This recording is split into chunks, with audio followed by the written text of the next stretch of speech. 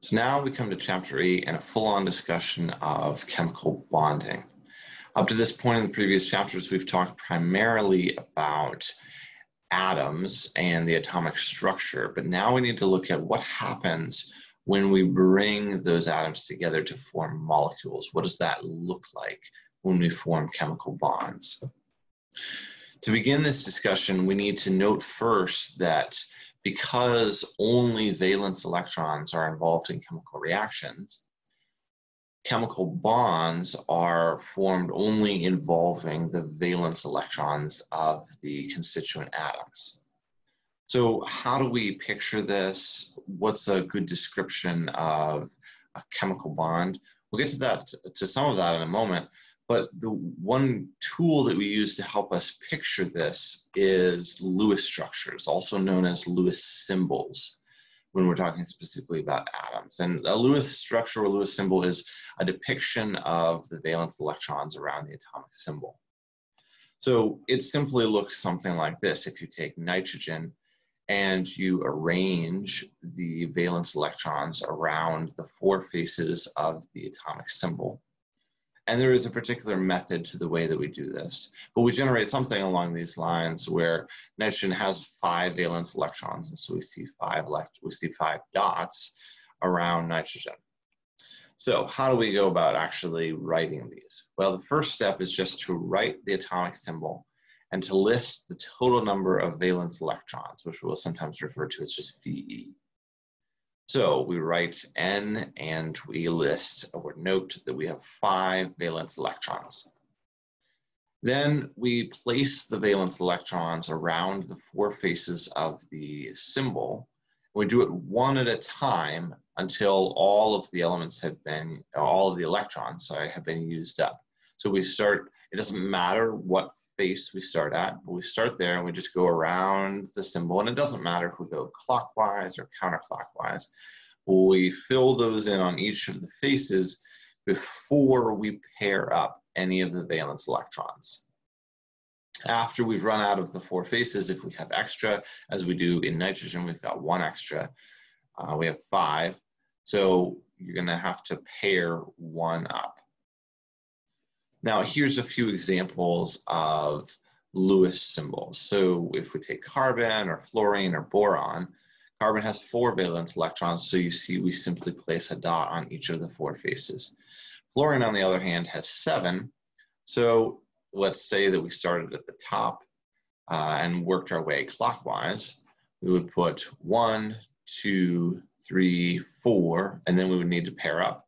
Now that we have 3 extras, so we would pair on the top, pair on the side, pair on the bottom, and that leaves us only 1 unpaired electron shown here.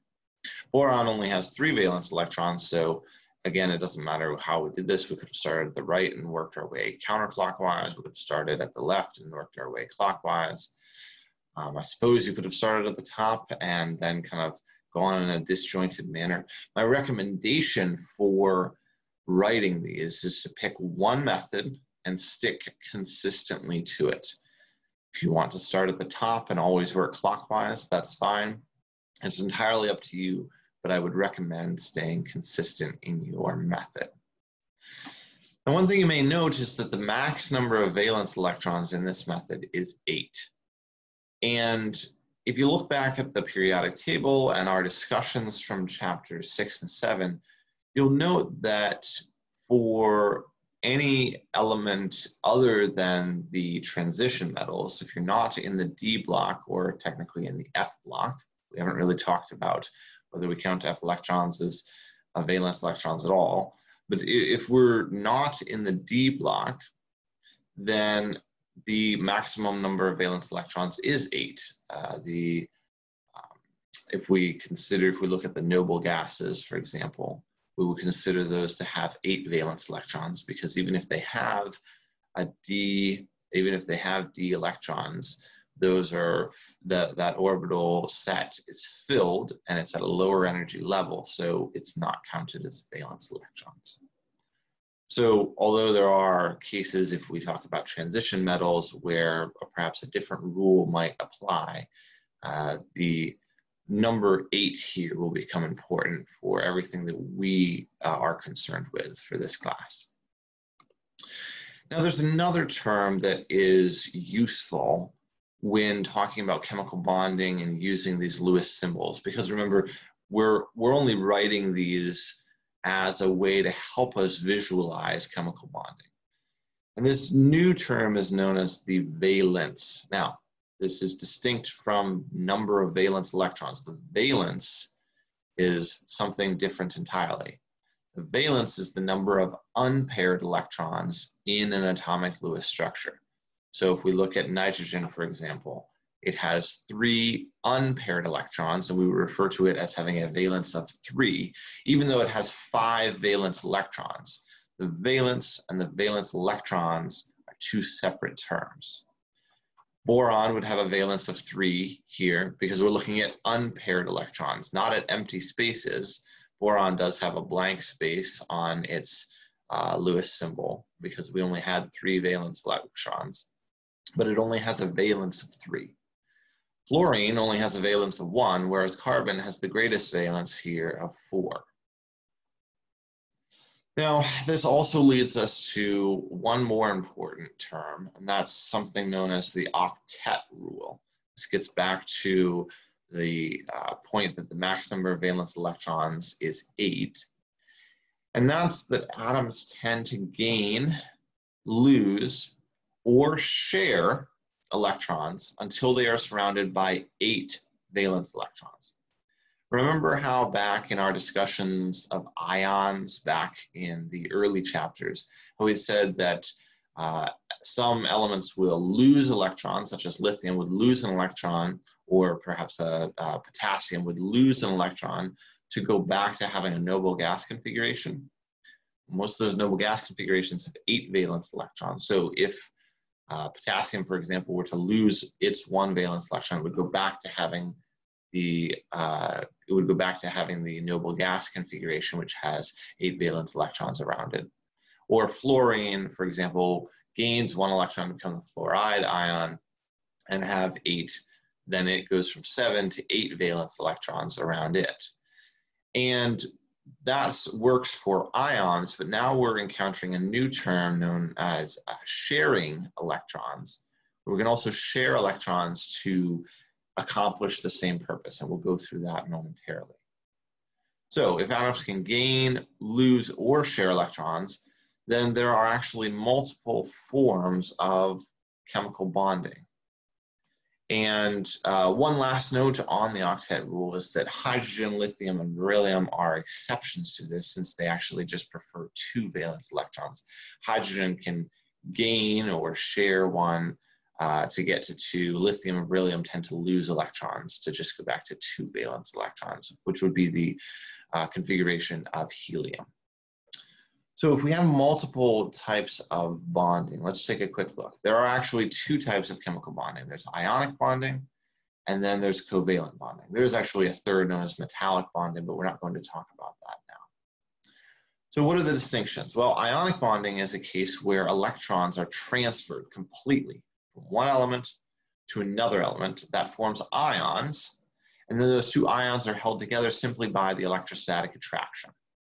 So an example here would be reacting sodium and chlorine. And here we can see the usefulness of the Lewis structures, where we can see that the dot for sodium only has 1 valence electron. That dot represents its valence electron. We can simply draw an arrow showing that that dot or electron is transferred from sodium to the chlorine. And now we see that sodium has no valence electrons, but in reality it has the electron configuration of the previous noble gas now, which has 8 valence electrons. And chlorine now has gained an extra valence electron, so it has 8 valence electrons. We have 2 ions. Sodium is positive because it's lost an electron. Chlorine is negative because it's gained 1. And the 2 are simply held together by that electrostatic attraction. And that's ionic bonding. And it occurs only between metals and nonmetals. So metals and nonmetals. And that was the case for when we were talking about ionic compounds. Now, a couple other examples here that I can work out for you. So if we look at calcium oxide and the bonding that occurs in that, well, if we start out with calcium and draw its Lewis structure, it only has 2 valence electrons. My personal preference is to start at the right face and work clockwise. So I would draw a dot here and a dot here for calcium. Oxygen, on the other hand, has 6 valence electrons. So following my system, start here, 1, 2, 3, 4, and then I have 2 more I have to pair up, so 5, 6. That would give me the atomic Lewis structures. But then when we go to do bonding, I have a metal, calcium, with a non-metal. And so I'm going to have an ionic bond occur. So I will take this electron and transfer it entirely over to here. Take this electron, transfer it entirely over to there. And what I am left with then is calcium, which is now 2+, because it's lost both of its valence electrons. It has the electron configuration of the previous noble gas. And then oxygen, which now has 8 valence electrons. All 4 sides are completely paired up, and it has a 2- charge. And then the calcium and the oxygen are simply held together by the attraction between the 2 charges. Lithium and fluorine are very similar. Lithium, 1 valence electron. Fluorine, as we saw already, has 7. 1, 2, 3, 4, 5, 6, 7. Transferring from metal to non-metal produces the lithium cation, and fluorine with now 8 valence electrons and a -1 charge. And the lithium and fluorine are simply held together by electrostatic attraction. So that's ionic bonding. What are the other cases? Well, there's the other primary case is covalent bonding. And this is where the electrons are not transferred from one element to another element. Instead, they are shared between 2 elements, and they're shared in pairs. So generally, we would have 2 electrons that are shared between 2 elements. And this way, each element gets to count that electron as being a valence electron of its own, even though it doesn't sit solely around that single element. So let's take a quick look here. If I look at hydrogen, H2, well, each hydrogen atom just has 1 valence electron. And if we did ionic bonding, well, that wouldn't necessarily make a lot of sense. Hydrogen's a non-metal, and how do we know which atom gets the extra electron and which one loses the electron entirely? But instead, what happens is that they will place those 2 electrons around both atoms so that both nuclei may share those electrons, and now hydrogen's satisfied because each hydrogen atom acts as though it has 2 valence electrons around it.